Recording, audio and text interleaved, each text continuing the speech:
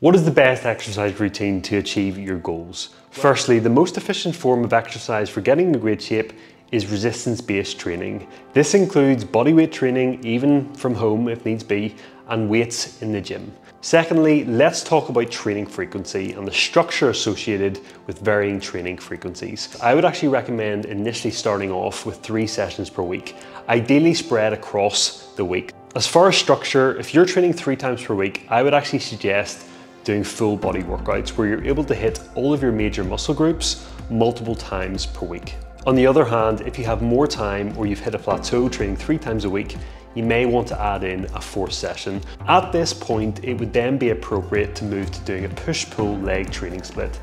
For most people, training those 4 times per week will be more than sufficient in achieving great physique. In fact, whenever I was training at my peak several years ago, I was regularly competing in competitions, taking photo shoots, etc. I would have trained 4 times a week intensively, and that was more than sufficient for me to achieve a great physique. But perhaps you're a really advanced trainer, perhaps you've been consistently training for a few years, you've made great progress already, but you feel like you're at a plateau.